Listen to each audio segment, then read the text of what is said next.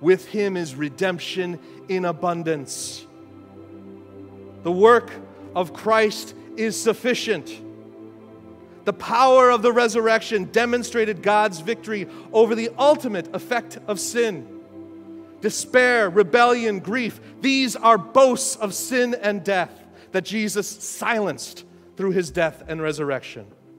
We've been walking through Philippians, and coming up next passage in Philippians 3:10 through 11, it says this: my goal is to know him and the power of his resurrection and the fellowship of his sufferings, being conformed to his death, assuming that I will somehow reach the resurrection from among the dead. The power of his resurrection. We've talked in past years about the historicity of things.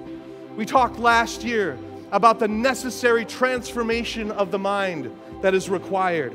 My goal today is that we would know him and the power of his redemption. The reality of the resurrection is that it does not simply affect our life after death, but every aspect of our present life. The kingdom of God is a present reality that we can live in through the power of the Holy Spirit until our King returns and consumes this world in his rule. Amen?